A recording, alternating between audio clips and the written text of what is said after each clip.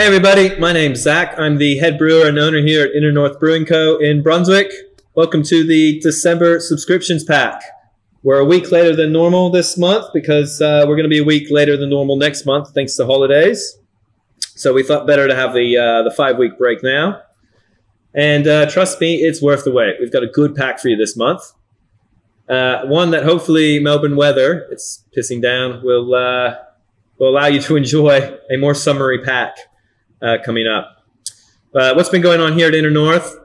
We've got a lot of Christmas events coming up. We've got the 12 taps of beer miss coming up, where we've got 12 single kegs going on this Saturday. There's a special Christmas lunch that Tim's put together with the Vic Hotel that we've still got tickets for. Make sure you grab those up quick if you're interested. Basically 12 single keg beers, that some that are old favorites, some that are never been released before, some that will never be released again, all 12 taps coming off for the day with these 12 special beers going on for the weekend. So check that out. We've also got our graduation party next on the 19th of December.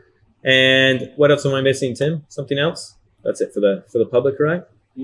Yeah, so hopefully we don't have any issues with anything this next month, and we can ease into the Christmas season. Let's get on to the pack, shall we? Right. This month, the core beer that we've chosen for the pack is our When Life Gives You Lemongrass.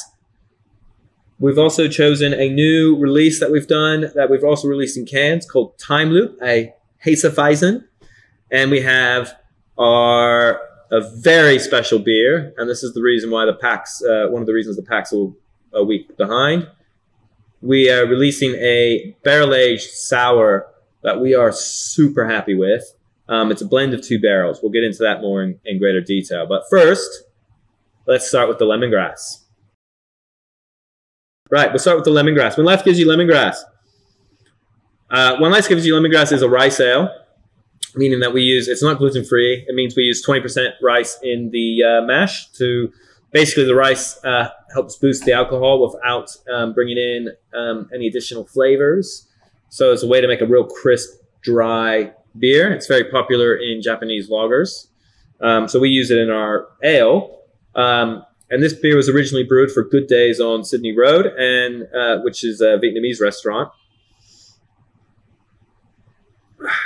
And it's brewed using lemongrass and ginger. Quite subtle on both those flavors. I mean, it's there, but a lot of people get put off by the name thinking it's going to be some crazy, weird hipster craft beer. But really, it's a thirst-quenching summer smasher that pairs really well with fried food. So on the nose, loads of lemongrass. I mean, that's pretty much all you get. A little bit of ginger pepperiness there. Take a sip, and you get that. One thing I love about this beer is the lemongrass gives the idea of sweetness without the beer actually being sweet. It's actually quite a very dry. We do a really low temperature mash to get a really dry finish to that beer. It's got a cult following at the brewery. It's probably the beer we're most famous for. Yeah, you'll enjoy. Pick a good summery day. I recommend it with Japanese food.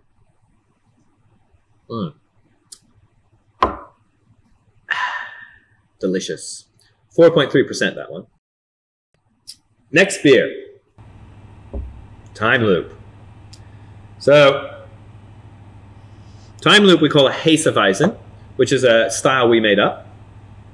It's a much better style than Cold IPA, though, which is a made-up style that makes no sense. Hefeweizen is basically taking aspects of a hazy pale, that being a late hop petitioned pale ale, and aspects of a Hefeweizen and combining them together, mainly the Hefeweizen yeast. Ooh, Tim's going to keep going. I'm going to keep talking because our plaques for the graduation day have just arrived. It's all happening here today at the brewery. So Time Loop was one of the few beers that we decided just to go straight into cans with. We did a single keg experiment with it, but this is a little different. But yeah, so basically it's late hop additions and Hefeweizen yeast. So let's have a smell. On the nose, really different than hazies. On the nose, you're going to get a lot of yeast esters and characteristics like clove. So if you had El Jefe last month, I think you guys had El Jefe. Same yeast, except now we've added a bunch of hops. So you just have a sniff. It smells clovey, yeasty, estery, a little banana.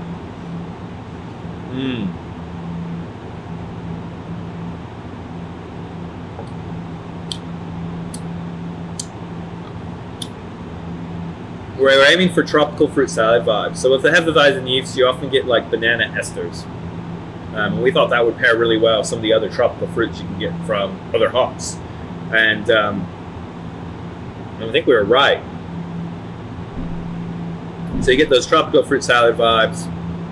The main difference between this and a hazy is it has a really dry finish as opposed to that juicy finish and crisp mouthfeel.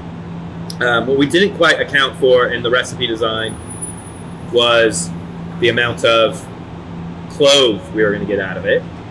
We tried the temperature control to try to get more bananas rather than clove, but we ended up with a bit more clove, so that you kind of have that tropical fruit up on the front of the palate, and then you have a sort of a spicy, dry finish. Delicious. I haven't had this since we canned it. It's got quite good. But yeah, that's 5%. It's available in cans, available in bottles. Hope you enjoy it. Last, but definitely not least, we're calling it Blend 42 because it came out of a barrel that had 42 written on it. And as we know, 42 is the ultimate answer to the ultimate question of life, the universe, and everything. And basically, what we have here is we have a blend of two different sours that we've done. Blend from two barrels. So one barrel was a barrel that previously held our I Do Not Fear the Darkness Russian Imperial Stout. And before that, it held rye whiskey. And so into that barrel, we put a red ale base into that barrel and inoculated it with bacteria to have it sour. I made the red ale a little bit too strong alcoholic wise, so it's actually required a lot of aging to get to the flavor profile that we were after. So it's been in the barrel, I want to say 18 months at least 18 months. Really long wait on this one. The other barrel has been about 6 months, maybe 10 months. My producer is telling me 10 months in the other barrel. So the other barrel was an ex-fortified wine barrel that our friends at Tidy Town Wines and Little Brunswick Wine Company sourced for us. And so we basically gave that fortified wine barrel light rinse and then added a dark ale, like a, not super dark, but a dark ale base. And then we inoculated that with a bunch of bacteria, mostly lactobacillus, but some Brettanomyces as well.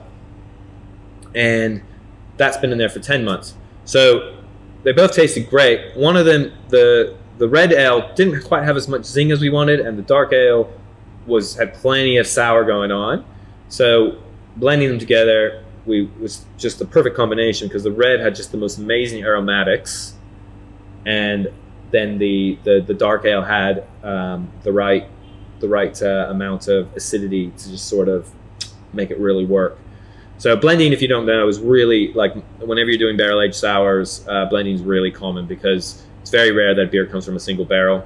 It's more that you get from the different bacteria and the different barrel cultures, you get the beer you want, and then you combine them.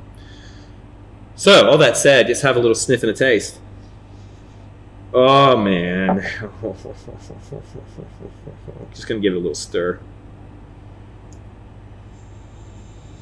I love the aromatics on this. Like, people always get annoyed that we don't do enough sours at our bar, and it's because I don't like what I call the cheap sours, which are ones that you quickly whip up for an easy summer quencher.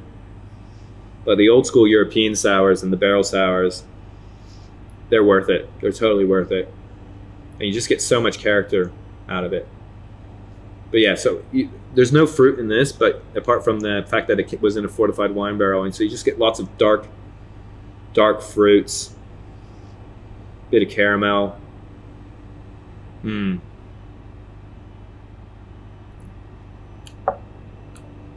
Ah, that's good. We're very proud of this beer.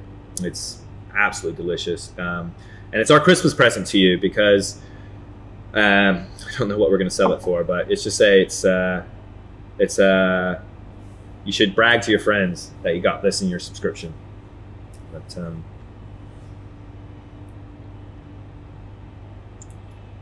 plenty of sourness on the front of the tongue, but it doesn't burn the throat or anything. A little bit of acetic acid in there, a little bit of funk, but just really well balanced, rounded, sour, blended sour beer. Like, again, I'm getting like dark cherry out of that as well. It's good. 4.6%. Don't crack this on your own unless you're really into your sour beers. This is one to take to a Christmas party and share with friends, because a little goes a long way with beer like this. But enjoy this one. Merry Christmas, happy holidays, guys. Yeah, so that's the roundup right there. If we don't catch you guys again soon, hope you have a good Christmas. Hope you have a good end of the year. Hope the holiday season's not stressing you out like it is stressing us out. And we'll see you guys again in January. Like I said, January subscriptions will be coming out probably the second Friday of January. And we're going to try to get that lined up. I'm going away for a couple of weeks in January, but I'm going to try to get it lined up before I leave so that the rest of the team can get them out in time. And yeah, thank you again for subscribing, and recommend it to your friends for Christmas presents. We'd love that. And thank you for your support all of 2021. And here's hoping that we have a better 2022. Thanks. Bye.